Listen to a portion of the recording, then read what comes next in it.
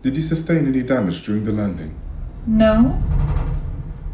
No damage. Why do you ask? My programming is telling me that it's a priority for me. Your well-being. And yours will be mine. The door that finally opens with light flooding in, spilling out on the floor. The core that never was, now it will be.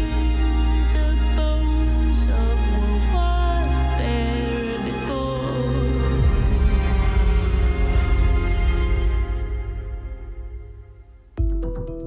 Hi, I'm Holly Frey, and welcome to Raised by Wolves, the podcast, where groundbreaking minds discuss some of the real-life research behind the science featured in the new HBO Max series by Ridley Scott and Aaron Guzikowski, Raised by Wolves. First off, if you have seen any of the first 3 episodes, you probably had your mind blown, just like I did. I'm a huge Ridley Scott fan, including his Chanel commercials, but what I really have loved in his body of work are his projects that delve into sci-fi or history. Blade Runner and the Alien series are in very heavy rotation at my house, and just as a personal tip, if you have never seen the historical drama miniseries Pillars of the Earth, I am telling you, you are missing out. As a huge Ridley Scott fan, Raised by Wolves is giving me all of the delicious hard sci-fi I love, and the way it incorporates mythic human conflict in the form of a religious war, well, it's like being served a perfect entertainment banquet. I can tell you that when Mother boarded the Mesmeric Ark and things got very real, there were a whole lot of expletives being yelled in my living room, because holy moly. So given some of that insane stuff that's going on in this series, this podcast is going to take a deeper look into the real-life science, tech, and history that it references to provide a better understanding of what's really going on. For this first episode, considering that the show opens with these 2 androids named Mother and Father, we are talking, of course, about robotics, and more specifically, the boundaries between human beings and AI. Obviously, a lot of Raised by Wolves is about our relationship with advanced technology and the possibility of AI, given that Mother, its main protagonist, or antagonist, is a powerful flying robot that can pop heads and make people go crazy just at the sound of her voice. At the same time, Mother is incredibly kind and giving and nurturing, raising the next and perhaps last generation of human children as though they were her own. This raises an age-old question. When does something stop being an appliance or a very high-tech tool and officially become what we would call alive, sentient, perhaps emotional, and maybe even the equivalent of human? More specifically, would it be possible to endow robots with the ability to make their own ethical decisions? Before we attempt to answer these lofty questions with hard science, let's take a step back and get a better understanding of how these concepts came to be a part of Raised by Wolves in the first place. And what better way to find out than by talking with the creator of the show himself, Aaron Guzikowski. Aaron is an established screenwriter, having written films like Prisoners and the 2017 remake of Papillon, in addition to creating the TV series The Red Road. But we wanted to better understand what led Aaron to take such a turn into heavy sci-fi, partnering with legendary director Ridley Scott. So we briefly chatted with Aaron about his experience working with Scott and how humanity's relationship with technology and robots would inspire such a terrifying television series. Okay, so the first question that I have to ask is, will you tell us about what that initial inspiration was that germinated the concept for Raised by Wolves? Was it more of like, what if androids raised humans? Or what if humanity had to live on another planet? Or was it a little more cosmic, many things going on at once? I guess it was more cosmic, many things. I think over many, many years, I've been thinking a lot about the various stories on the show. You know, I have 3 young sons and, you know, thinking about them and the encroachment of technology and also myself carrying this phone around all the time and then wondering, you know, will there come a day when the phone carries me around? Or perhaps it'll, carry my children around. Who knows what the future might hold? But also trying to think like an android as it applies to raising children. And that kind of opened everything up for me as a great way into this world I've been thinking about for a long time, but didn't really have the right way into it. So I guess I credit my kids for basically inspiring me to write it. What does Ridley Scott bring to the table? I know that's hard to quantify and describe, but, what is his creative superpower and how does he shift the whole project around? In quite a few ways. I mean, obviously, he is the best eye in the business. His visual acumen is second to none. On top of that, he's also sort of the godfather of modern science fiction. So he's already kind of been through all of these various permutations of it. Immediately after he read the script, he was drawing storyboards. And that was just such a huge thing because I think when it comes to design in this age where there are so many things now and people being shown so many different versions of the future, because he helped build a lot of that, there's no one better to help figure out, how do we break free? How do we find the new design? How do we find the new take on, androids or whatever it might be? And really just his enthusiasm for it and continued involvement in it really allowed us to make the show we wanted to make. So it was pretty wild working with him on that level. I want to switch gears now and I want to talk about AI and what that is, because this show drops us right into the middle of just having to accept that we are in a future where AI are a very big part of human life. So in creating Raised by Wolves, how much did that sort of fuzziness of the boundaries between machines and humans really drive the concept and the story?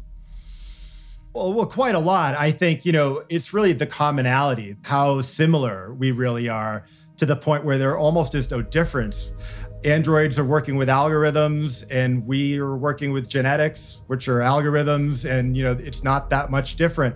And it's a mixture of that, and how much alike we are. The more I thought about it, I really couldn't find the difference after a while. And it drove my wife crazy and it freaked everyone out. But after a while, I'm just like, I don't know that there really is any difference other than, what you're using to build it with. Is it plastic? Is it steel or whatever it is, or flesh? But at the end of the day, it's the problem of other people's minds.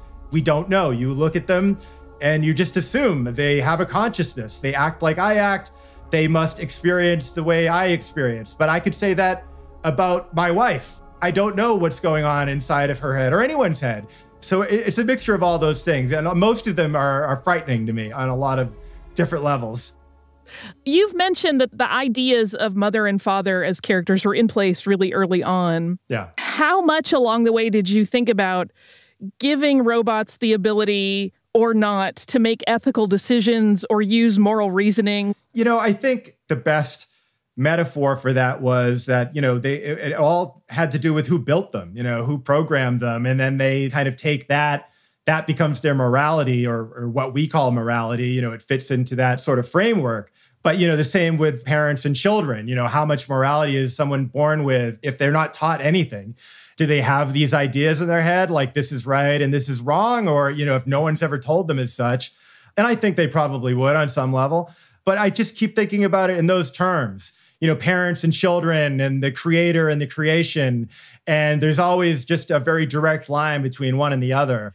Now, I think I probably know the answer to this based on what you've already said, but do you think robots could potentially be, and I'm using air quotes here, alive with the proper AI and programming? Like, could they reach a point where we would just acknowledge them as a living creature? If civilization goes on long enough, I think that will eventually happen.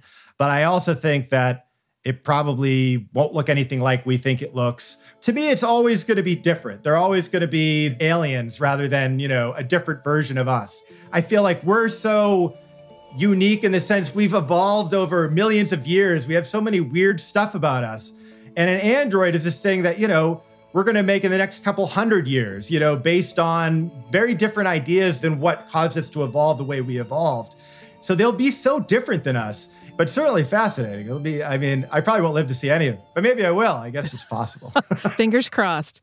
My last question on the AI topic is for you, because this is, an entire narrative world that you've created. So what is the key question that's posed in this series about our relationship with machines? Well, I think one of the key questions of the show is kind of faith, in general. What should we put our faith in, or what could we put our faith in? And one of those things is technology. Will technology give us something? If we get to a certain point, will something be revealed to us? We're going to find meaning. There is purpose in what we're doing. And I think it's kind of the search for purpose. And even in this story, these androids are also searching for what their purpose is. Is my purpose to take care of humans? Or it was my purpose to have my own life, and to go discover what that might look like. So I think it's very much about faith. So Aaron pointed out that one of the central themes of Raised by Wolves centers around faith. Whether it's the faith we put into technology, into religion, or the purpose of our own existence. And mother and father, though they may be androids, eventually come to grapple with crises of faith equally. But in reality, how far away are we from robots raising our children, reasoning through ethical dilemmas, and becoming indistinguishable from human beings? Will it ever be possible to instill robots with the ability to make moral decisions on their own? And if so, could we consider those beings alive? This is exactly why I wanted to talk to today's guest, Peter Haas. Peter is Associate Director of the Brown University Humanity Centered Robot Initiative, where he's currently working on a program funded by the National Science Foundation to provide college intro curriculum for high school students to be able to learn robotics. His TEDx talk, titled "The Real Reason to Be Afraid of Artificial Intelligence," has been viewed nearly 2 million times. If there is anyone who can tell us just how far or close we are in real life to creating AI capable of ethical reasoning, for better or for worse, it would definitely be Peter. Here's our conversation after he got the chance to watch the first few episodes of Raised by Wolves. One of the things I wanted to talk to you about, because I have watched your TEDx talk, is that you open that talk with your own fear of artificial intelligence. Can you remember when you were first afraid of robots? I worked in a drone manufacturer when I first got into robotics. It was called Exact Sense. And there was a time when we built very large for small UAS drones. It was about the edge of what the FAA would allow. I remember taking off with that drone and just hearing the low rumble of that drone. And it was something primal. It was like the growl of an animal. It instilled in me a very, very base and primordial fear of what this robot could do. And it got me thinking about weaponizing robots and leaving the decisions to make that kill decision in the hands of robots versus in the hands of humans. I realized that in that scenario, humans really would be outpaced and outclassed. And that got me very interested in the campaign to stop killer robots, which is an international campaign focused on trying to create the sort of protocols and structures to stop the use of artificial intelligence in conflict situations. This technology is not very far away. We're only really 5 or 6 years away from having robots that could make that decision to pull the trigger. That's very concerning. And these robots, unlike the robot in Raised by Wolves, would not have any sort of ethical frameworks built in. They'd be very narrow AI. So they'd only know how to pull the trigger. That type of advance is something that keeps me up at night to this day, and is something that I'll continue to work to try to slow down the pace of development of that. This brings us, of course, to talking about Raised by Wolves. And the first thing I want to ask you about it is, does an android that has moral reasoning baked in automatically become somewhat of an emotional conduit? And if they can't experience emotions from that moral programming, is that a good thing? We actually are working on moral reasoning in robots. And we believe that in the next several years, we'll have some robots out there that could have basic moral reasoning, but they would be a long way from having emotional intelligence or a conception of emotion. And I want to separate out those two different realms of emotion and moral reasoning. There's a lot of behavioral norms that you can codify into a robot. You can say to the robot that it should stay a certain distance away from people and shouldn't crowd their space. Okay? And the robot can obey those behavioral norms. But will the robot have emotions? No. It will be a far cry from having the human endocrine system, the hormonal drivers of emotion that really push human emotion and act to create the thoughts that we experience as emotions. You only say that because you have some misplaced belief in me. Your strange mimicry of human love makes us less safe, Father. Talking about the way that we would develop moral guidelines for robots or androids, this show in particular, right, there is a significant religious element to the whole plot line, which makes me wonder, like, whose morality gets programmed into these things? Like, who determines the moral guidelines that we should be using in our androids? So this is an age-old question. Whose morality and whose ethical framework do you adopt? I mean, basically, if you look at the norms associated with ethics, all of this comes from people learning from collective experience, okay? So it's looking at a range of historical incidents and saying, we don't want to repeat those incidents. So we're going to adopt these frameworks to prevent the repetition of past atrocities or past moral failures. And so people who are involved in that come to agreement to form the moral framework. Now, the interesting thing is that these frameworks obviously do vary culturally.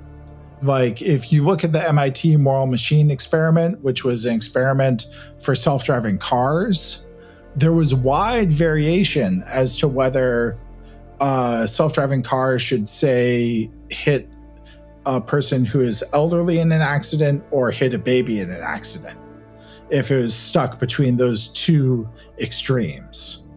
That differed depending upon what country you were in.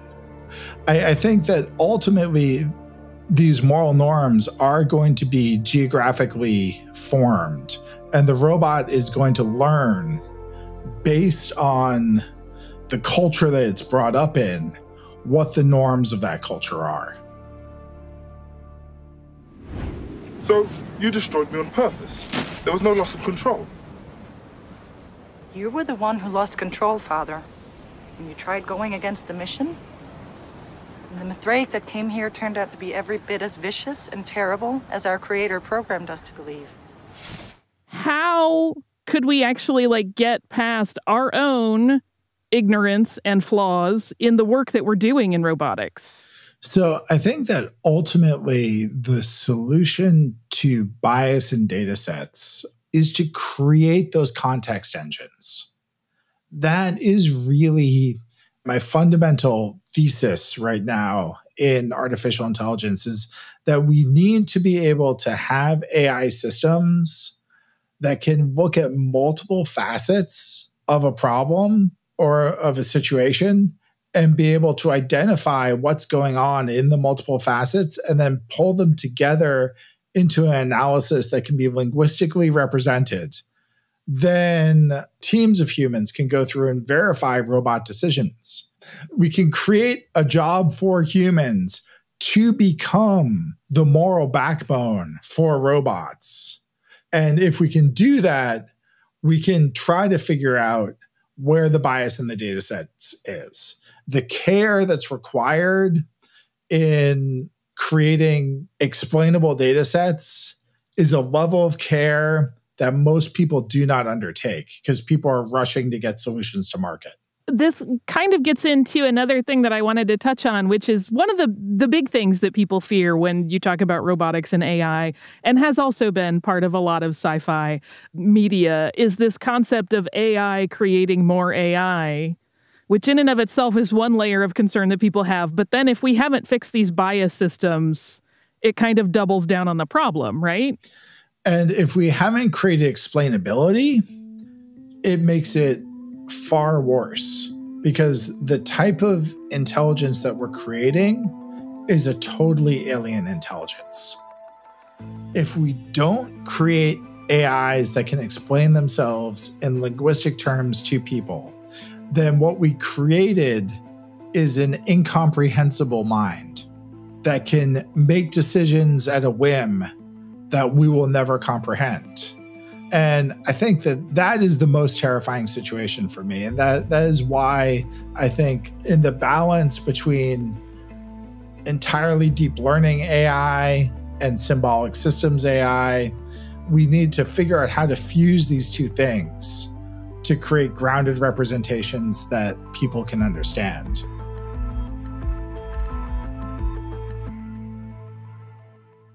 Well, and then when you think about a scenario like we see on the show where we have an android that is tasked with caring for people, that would become exponentially more important, I would think. Like any gaps are really potentially detrimental. Yeah. So in the Raised by Wolves scenario, where a robot is taking care of children, you have a very difficult situation because children can be irrational actors. I mean, everybody has seen the toddler meltdown. Okay, should that act as an emergency e-stop for the robot to be able to protect the toddler from the robot's actions? Or should the robot, like a parent, help the toddler calm down and relax?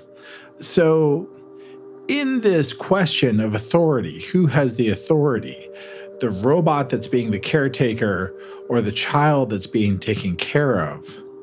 If we are to build artificial intelligence that is going to take care of children, we're going to need to put in the moral equivalent of the emergency stop. There's going to have to be some mechanism. Maybe it's a consensus mechanism among the children that are present. Maybe it is norm signaling based on observing parenting. But there needs to be a point at which the person that is interacting with the robot can say, this is making me feel uncomfortable, and I need the robot to stop what it's doing. And obviously, as you get higher and higher levels of artificial intelligence, the shades of gray and what those scenarios are become increasingly blurred. Until we get to artificial superintelligence, where there might be morality baked into the artificial intelligence, I think you're going to need this moral e-stop function for the people who are being taken care of by the robot, just because of the power differential between the robot and the human.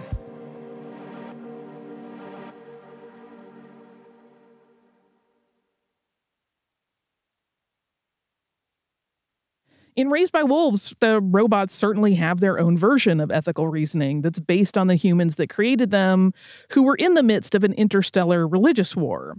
But from a technical standpoint, how do you actually physically teach morality to a robot? So the types of interfaces that we're trying to build for robots to be able to figure out what moral norms in certain situations are games that people can play with the robot to try to teach the robot. It's very hard to train a robot with thumbs up, thumbs down feedback. It can lead to the robot learning the wrong thing, because ultimately they're determined by the way we talk to each other and the way we share information. And if robots can't do that properly, then we're never going to get robot morality. So what we've tried to do is we've tried to build a linguistic framework that the robot can use to communicate its end goals, and tried to allow people to modify that linguistic framework to be able to train the robot for a new end goal and reprioritize its goals. Ultimately, I think that this type of structure, which is very old-fashioned artificial intelligence, it's not like very modern deep learning artificial intelligence, is going to be what we need to be able to start to give robots the capability to learn things like morality. Why haven't you ever done that before? I didn't know I could.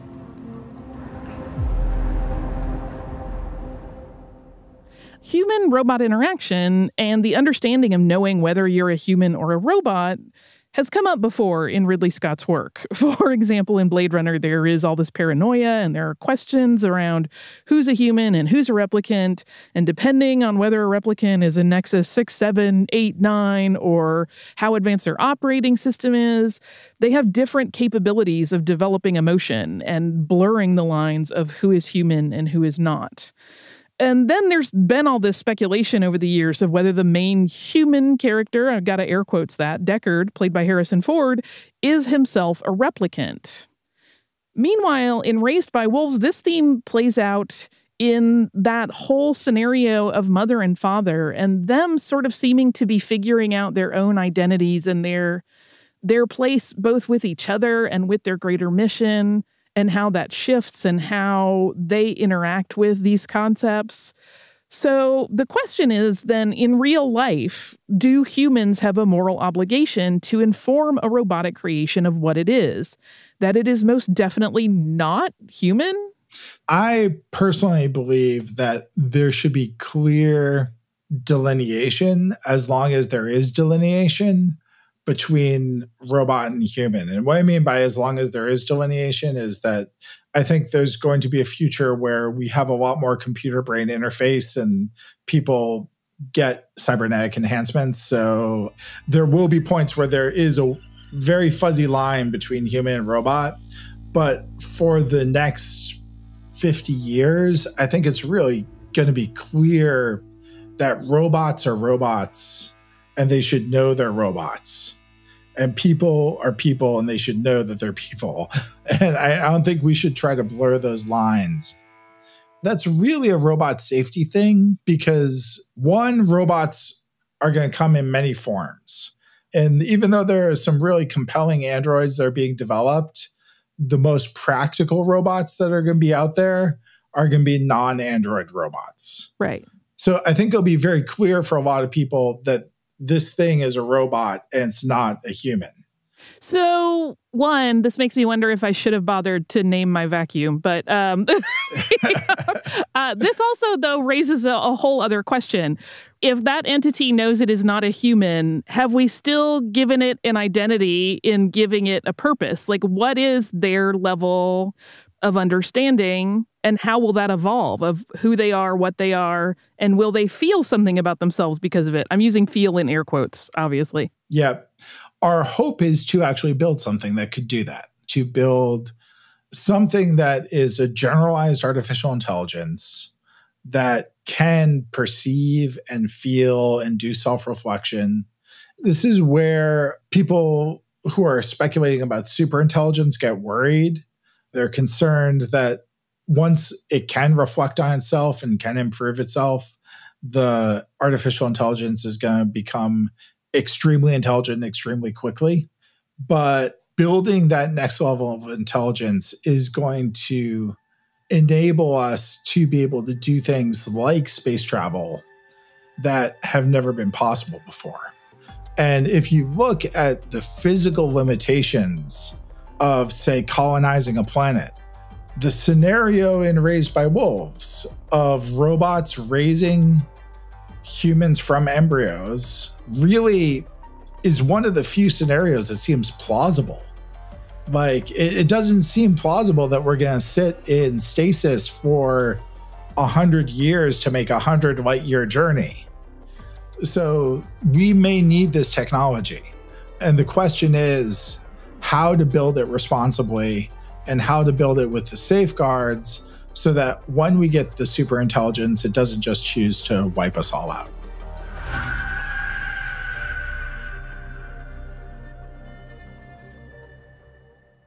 Well, this kind of brings up another issue, right?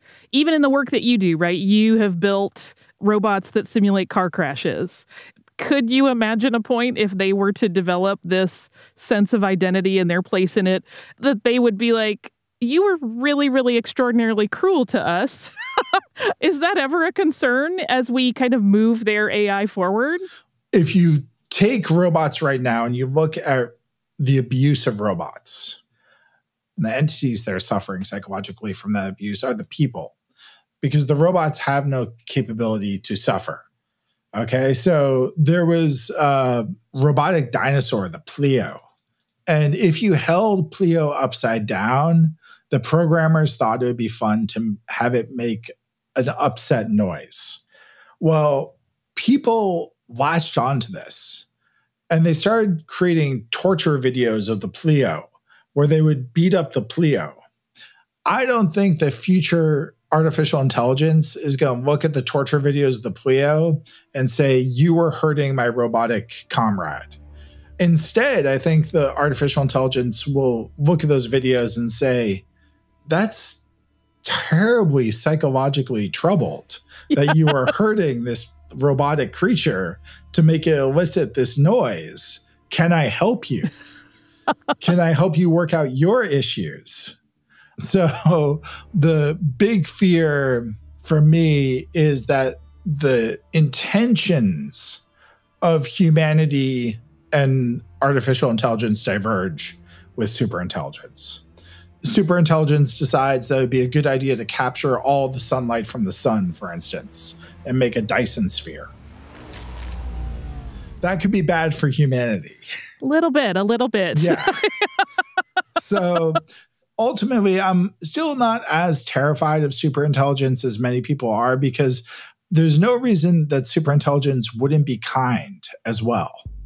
And there's no reason that it wouldn't want to help keep humans alive and thriving in the earth as like a human preserve. Yeah, I think it can go both ways with the superintelligence debate.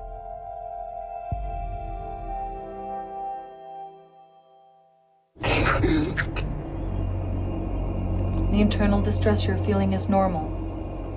You've had a new processor installed. Now, you need to stay calm or you're going to undo all my hard work. If you want me to remain calm, Mother, why did you reactivate me? One of the things that we have been talking about throughout this discussion is the idea of AI potentially developing, moral reasoning in a way that makes them able to make judgment calls. How far along is that concept? Like, how far is AI in having what you would call maybe a completely cognizant robot that could exist, perceive, and almost, at least probably while it wouldn't feel, have a reasonable facsimile of feeling, at least in terms of process? Right now, we're in the simulacrum phase. We're in the create robots like Sophia the robot. Yeah. This is a humanoid robot that does facial expressions and responds to questions and can talk to people. Sophia is a fantastic robot in terms of the mechanics, but Sophia doesn't have any of the internal understanding of what she is saying. Right. Or it is saying. The robot is able to create long responses to questions, but it's just making things that sound right, basically. Yeah. So until we get to this point where we have the symbolic grounding, and there are people who will disagree with me, but I really believe that symbolic systems are going to be necessary for grounding the linguistic frameworks with which we use to communicate with the robots and create this kind of internal reflection and understanding. Now, see, you accidentally, bless you, segued into another thing I wanted to ask you about, which is robots and gender and us assigning genders to them. Obviously, in this show, like, it starts out with mother and father, and they each have sort of different functions within that weird family unit of the future that we're being shown. Yep. Is there, like, in your opinion, a valid reason to give robots gender? Obviously, like, there's a whole sexual component potential that people might have thoughts about. And there's also a comfort level, right? Like, people respond to Sophia because she is this very cute young lady. But for you, what do you think are the merits and detractors there? So we actually did a study with robot forms and trust. You can look up the different robot forms that we looked at in the ABOT database. People assign more capability the more humanoid the robot is. But if you get to the point where you're trying to make it hyper realistic, you start to reach the uncanny valley where it starts to freak people out. And Sophia is like that. Sophia is definitely in uncanny valley territory. Like, some of the expressions it gives are just not the types of expressions you'd see on a human. So what we found is that people respond really well to humanoid androids that are almost anime cartoon characters, like the Now robot from SoftBank Robotics. And there's a level of functionality in terms of trust that you can get by making your robot humanoid. But going beyond that into this hyper-realistic area, it's still a little bit off-putting for me. I feel like the technology is maybe 10 years away from being where that won't be a problem. But to your original point, I don't think there's much use outside of the aforementioned sex spot situations Right. to assign a gender to a robot. They're here, Mother. Why didn't you tell me? I knew you'd try and stop me from transmitting our location. You were right, I will try and stop you. Because that is the exact opposite of our core objective. Perhaps you were the one who needs a systems check, Father. Now, in this show, too, there are also divisions having nothing to do with gender, but having to do with sort of a class system that's established among the androids. And at some points, they even seem a little sad when someone points out that they're less proficient than their others. Could you see a world where that could emerge as a problem as we go forward? As a unit is outdated, would they become conscious of their own lesser status when the new units come out? This brings up a fundamental question of, is it appropriate if a robot gets consciousness or becomes self-aware? Right. And this is something science fiction has struggled with for ages. I don't think we're ready to answer the question, but I do think that we should use human rights as a guidepost for trying to find out what the answers will be when the technology emerges. If you look at the Universal Declaration of Human Rights, there are all sorts of things that you should not do to people. And we should probably assign a lot of those things that you don't do to people to robots as well. If not only to protect the robots, but also to protect the people who are engaging in those actions. Because what you don't want to do is to create a society that's become so desensitized in its interactions with androids that it starts committing human rights abuses against other humans.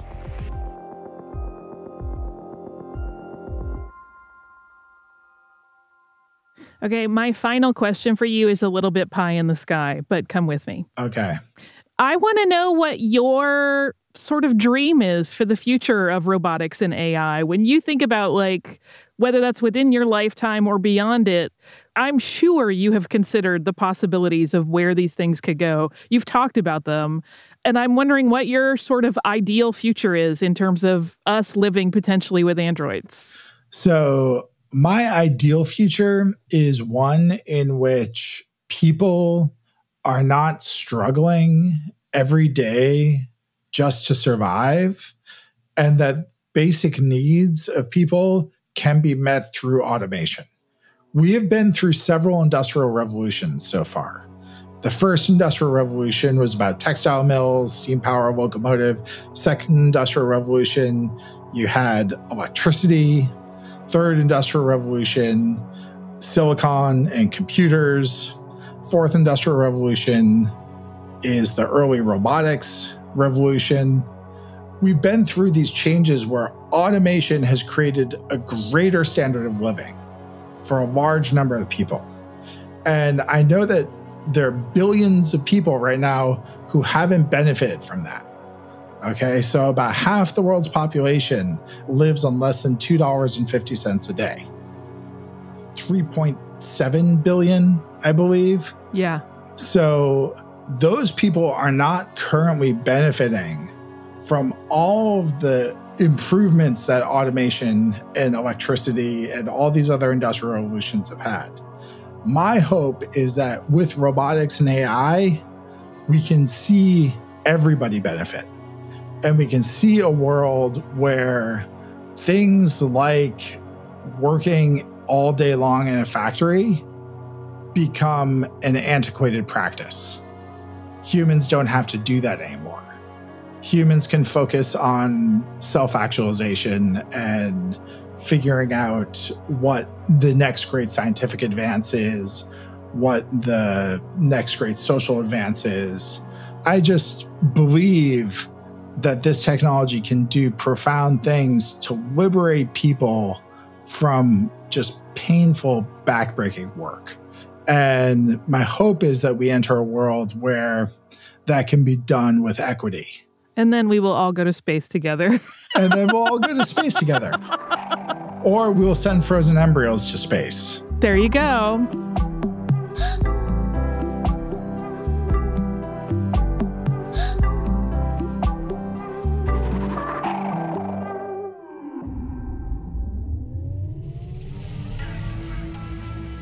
That wraps up this episode, which, as it turns out, has revealed that in real life, we might not be as close to getting human-like androids with the ability to morally reason as Raised by Wolves might excite us to believe.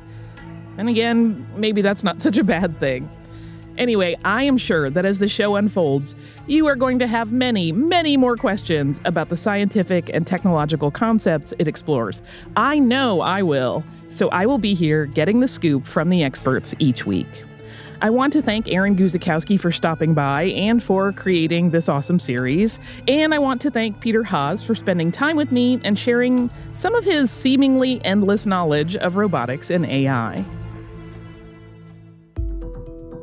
Raised by Wolves, the podcast, is a production of HBO Max and iHeartRadio, hosted by me, Holly Frey.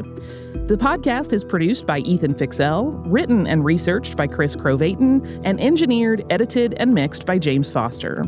If you haven't already subscribed, rated, or reviewed Raised by Wolves, the podcast, please do so on the iHeartRadio app, HBO Max, Apple Podcasts, or wherever you get your podcasts. And be sure to watch the series itself on HBO Max, with new episodes available to stream on Thursdays.